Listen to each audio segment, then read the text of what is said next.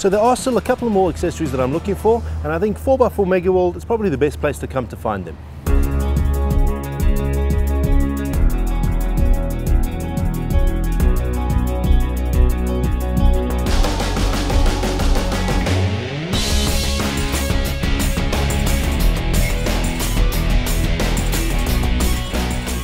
So I'm here with Kurt Brunner from 4x4 Mega World, and the first product I wanted to talk about was a bull bar for my Discovery. So Kurt, tell me, what's the main reason for putting a bull bar onto a vehicle?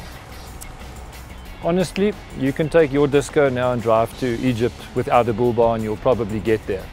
These were originally designed by ARB as a roo bar, that's the nickname, that if you have an animal strike, a kangaroo, that your holiday doesn't stop.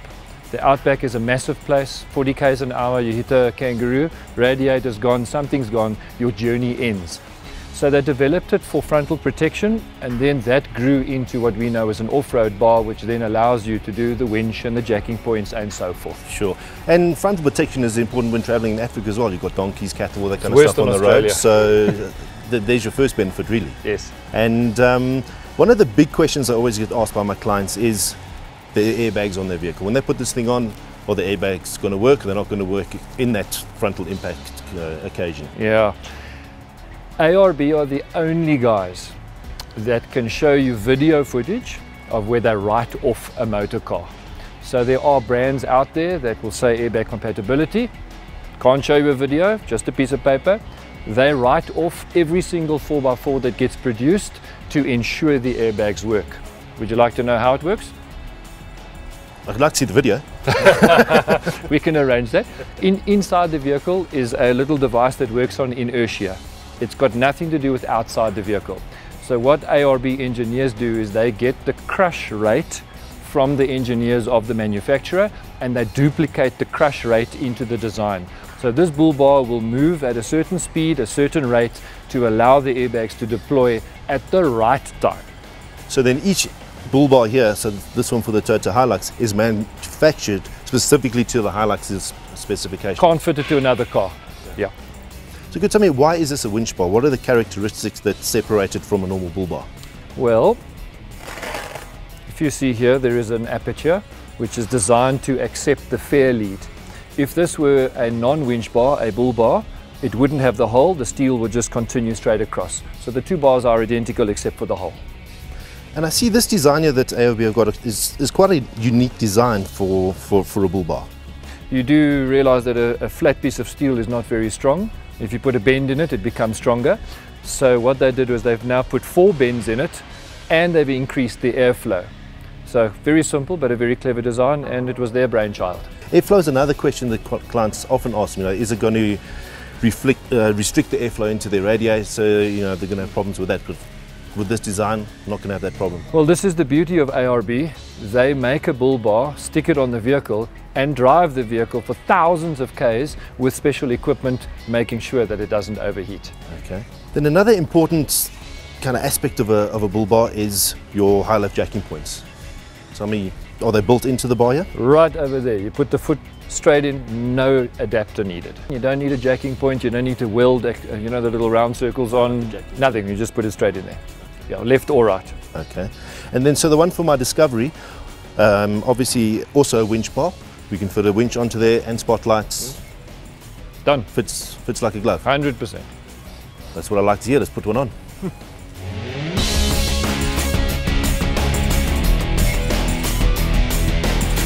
So Kurt, the next piece of equipment that I need is a winch. But I know we've had many a discussion around campfire about should you have a winch or shouldn't you? What's your take on it? It's a bit of a grudge purchase because most guys take a winch in the event that they get stuck. I'm a guy that likes to travel on my own, so I enjoy a winch because I know that if I want to take a road and I get stuck, I can help myself.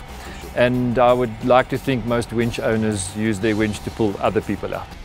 So Kurt, what a lot of people don't realize is this can potentially be a very dangerous piece of equipment. So you've heard the horror stories about winch cables breaking, all that kind of stuff, and people just not knowing how to use it properly. So I think it is, don't know if you'll agree with me, advisable for guys, if they are going to be using a winch, to go on some kind of training course to learn the safety aspects around operating a winch properly. Definitely have to learn how to use a winch. Most of it is common sense. There are a few tricks, like you well know, but absolutely, we as salespeople do tell people the theory behind it. We don't show them the practical. They need to go to someone like you to actually physically do the job. Sure, sure. And submersing this thing in water, is it going to pick up any problems? Absolutely not. They are waterproof. The problem comes in the electrical control box. So I always advise a client, open it up, spray Q20 or a silicone spray inside, because if it's going to stop working, that's where the problem's going to occur. This is the issue that most guys will encounter after doing a river crossing, is the connections go faulty. So you've got to keep this clean over here and inside by cleaning it with Q20 or any form of silicone spray to ensure that the water dissipates fast. Okay. And the water's not going to flow into that unit, is it? No, it can go in. No, the water can go in, it's not waterproof at all. What's important is that the winch is waterproof, where the gearbox is and the motor. This can handle water. Good, I see we have an alternative cable here that we can put onto this winch. What are the differences between the two? I think it boils down to application primarily. A guy at the coast who's pulling a boat on and off a trailer regularly, nice to have a synthetic rope because you can throw it, you can wind it up quickly, it's soft on your hands. Problem is, it's high maintenance. You must keep it dry and you must keep it clean. A farmer, for example, who might be pulling a tree stump once a month, a steel cable is great because once it's on the drum, you just leave it. You don't have to worry about it. One big advantage is weight. That is about 15 kilograms lighter once you take the steel off and replace it. What are the factors to take into account when selecting the correct winch for your specific vehicle? The weight of the car, you can always go bigger than you need. Smaller than you need, you're wasting your time. That's our job again, to advise a client. But a lot of guys don't realize that a winch isn't always that strong. Its strength differs as the layers get smaller. So again, our job to teach them. Okay, and taking these numbers into account, what's kind of the rule of thumb with, let's use some vehicle examples? Weight-wise? Weight-wise. I like to say if your car's 2 ton, then double it for your winch. Just rule of thumb, because you're not pulling 2 tons, you're normally stuck when you are using your winch. So there's resistance by mud or sand or an uphill or whatever it is. So again, we say to the guy, what's your weight of your car? In terms of extras, we do a quick calculation and yeah, we advise them correctly. And then another thing to take into account, which I've picked up with using a winch in the past, is the amount of power that it draws from your battery when you're using it. Big power. Yeah, over 200 amps at least. So it is advisable to have a second battery system that you can link the 2 batteries and use both of them to pull. Absolutely. Because you're going to be stuck pulling yourself out and you've got a flat battery. No. It doesn't work. No, then holiday's over. Yeah. And submersing this thing in water?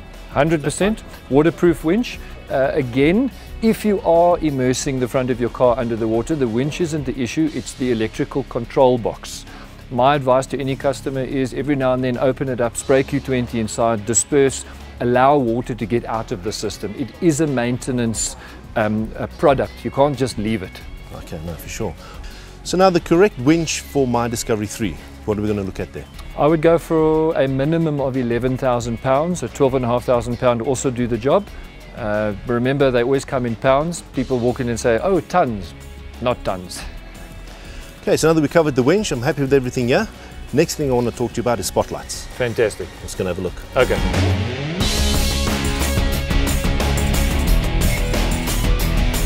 So good, spotlights, another bone of contention. Guys always telling me I don't drive at night, which is advisable never to drive at night in Africa with all the animals and stuff on the road.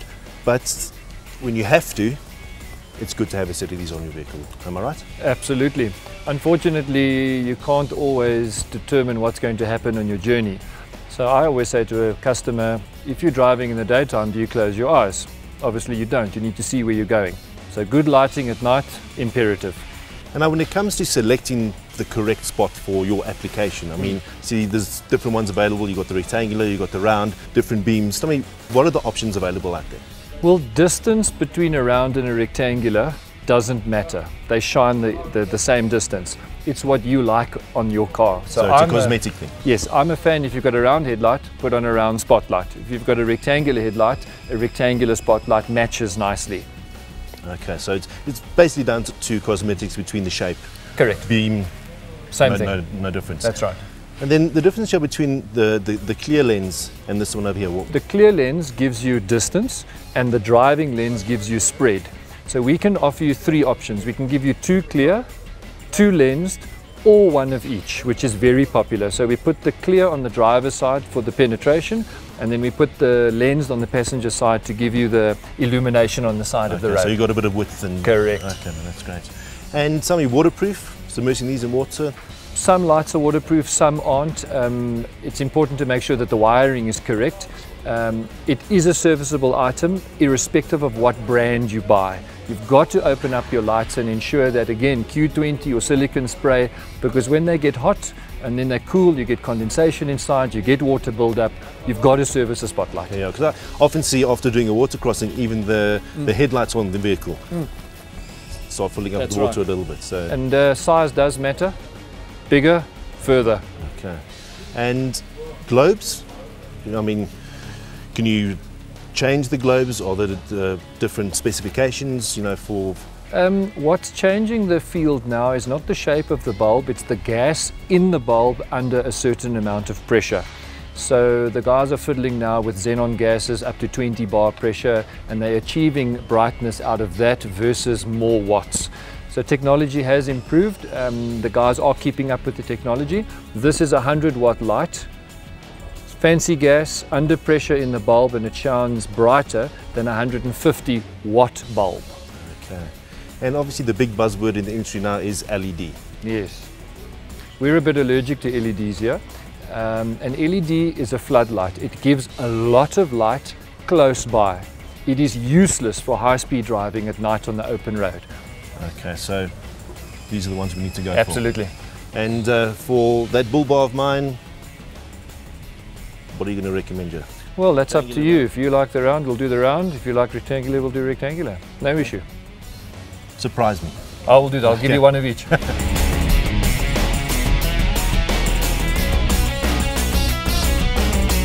So now we're fitting all these accessories onto the vehicle, which is obviously making the vehicle a lot heavier. So one thing I would definitely recommend is fitting an off-road suspension system. So Kurt, off-road suspensions, obviously my vehicle can't take an aftermarket suspension, it's got the air suspension, but for the other guys out there, why should they consider looking at something like this? Firstly, let me say you don't have to change your suspension. Your car will work okay. However, when you start taking a car beyond its GVM with accessories, the manufacturers never designed the shocks and springs to handle that type of permanent weight. So in steps Old Man Emu by ARB. These engineers buy every 4x4 that the market has got to offer, the popular ones. They then take it to the engineers, and these guys then dissect the current original suspension, and they see what it does. They then add weight to the motor car, and they then valve the shock and make the spring for that permanent weight. Then they increase it again and they remake the shock and the spring, and so the process goes. So when a client comes to us and they say they've got a particular car and they want a bull bar and a winch and a canopy and a draw system and a long range tank, and the weight just keeps coming, we have the ability to give them a combination of shocks and springs that are designed to handle that vehicle. A spring carries weight and a shock absorber controls the weight. So then when driving off-road on a corrugated road, you're really going to see the benefits of something like this? Absolutely. All shock absorbers, irrespective of brand, have got valves inside. A number of valves and the volume of oil and the pressure of the oil are fundamentally important, because that ultimately determines the quality of the ride. And tell me, guys are always worried about lift, Is a suspension like this going to lift the vehicle and give you more ground clearance? A shock absorber doesn't lift a vehicle. The spring, whether it's a coil, a torsion bar or a leaf spring, that's where you get the lift from. Old Man Emu is always within specification of the manufacturers. We never take a car out of spec. So the book will tell you it's a 30mm lift or a 50mm lift, that's it. Okay, so let's talk about the springs a little bit. No problem. Yeah.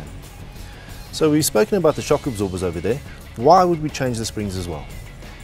Bearing in mind the spring carries the load of the vehicle. So if you're adding more permanent weight, you essentially need a stronger spring to hold the load. And you get a coil spring, a leaf spring and a torsion bar. Various manufacturers use a combination of those to put in between the chassis and the body. A coil spring is a very comfortable product. A leaf spring can take a load better, but a little bit harsher. And a torsion bar also can be a little bit harsh, but doesn't have nice travel like a coil spring and a leaf spring offer. Okay. So really another benefit of this is that wheel travel you're going to get, especially when driving off-road. Absolutely, absolutely. A lot of guys don't want lift. Oldman Emu always offer lift, like I said, within spec of the manufacturers. Okay, and obviously different size springs for different vehicles, different weights, carrying abilities, that kind of thing? They are totally vehicle specific. You can't take one from a Mitsubishi and stick it in a Toyota. It just doesn't work. Okay. So once we've fitted one of these, what kind of road handling differences are you going to experience? Well, far superior to what you currently know. Because it is an integrated suspension, that means the engineers have designed the spring rate to be compatible to the valving in the said shock for that car. So although you get your lift, the road handling on tar, gravel and off-road at slow speeds is way superior to what the OE is designed to do. So really just to summarize, the benefits of a suspension system is load carrying, road handling, wheel travel, and what have I missed? And comfort. And comfort. So then folks, you've heard it from the horse's mouth. The benefits are endless. Get one of these on your vehicle.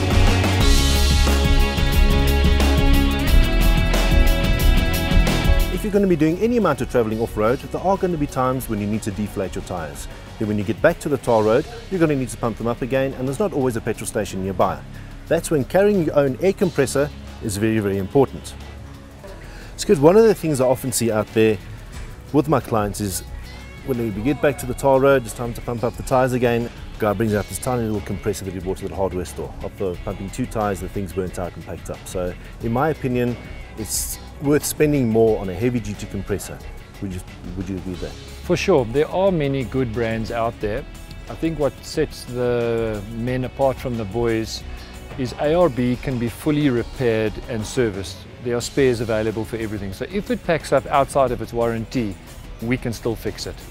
And another plus point is it can handle the back pressure of a tyre that's almost full very well. A lot of compressors have got a big delivery, but when the tyre gets harder and the back pressure builds up, it just fades away.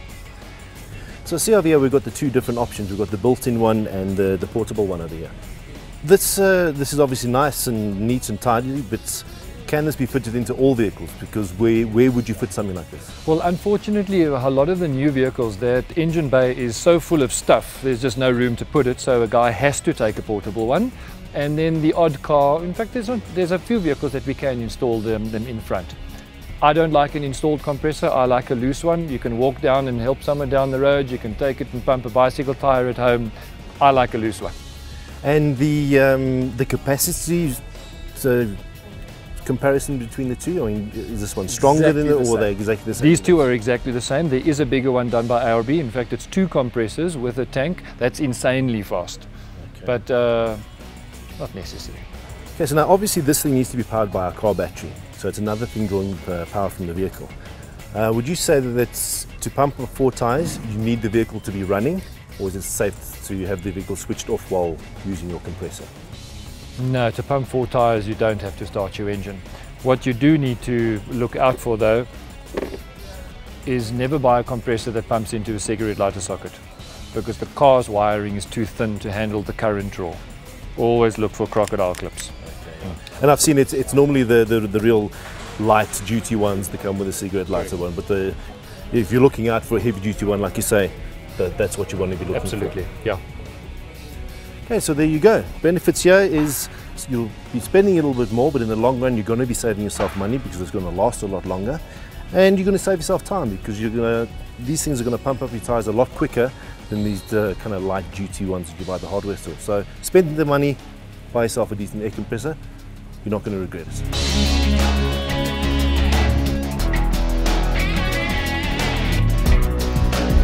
So after a long, hot, dusty day driving out in the bush, nothing beats being able to sit by the campfire and open an ice cold beer. Long gone are those days of carting big cooler boxes full of ice around with you, thanks to these products right here. So I'm going to go grab my mate Kurt, find out more about what he's got to offer you. So Kurt, I'm new to this whole off-roading 4x4 game. I've been using a cooler box for many, many years full of ice. Now I want to head off out into Africa. Ice isn't always available. Looking at a camping fridge. Sell me a fridge. It's an interesting conversation because the technology of a fridge doesn't really lie in the box or the switch per se. It's this thing, the compressor, that is the end all and be all of a particular fridge. So if you look at an Engel, it is the only fridge in the world that has got a swing motor. Sawa Fuji, Japan, realized 55 years ago that they needed to make a compressor that could work while being shaken and at different angles without affecting its lifespan or its ability to cool. So in essence, irrespective of what size Engel you buy, that is what makes the fridge an Engel, is this thing called a swing motor. I would buy a fridge. I wouldn't even hesitate not to buy one, because having fresh milk, fresh food, cold beers, cool drinks, essential. No, for sure. And we talk about the different sizes, like you said. Family of 4, obviously they need quite a big fridge. Not necessarily. There's no right or wrong way of doing it. I always encourage a person. I say, how long is the holiday? How often is the holiday? And how many people on the holiday? A 40-litre Engel with a good cooler box, so don't throw the cooler box away, is a perfect combination. So you use this as a deep freeze and the cooler box as the fridge. Otherwise you can get bigger. Space will ultimately determine what size you need to buy. Sure.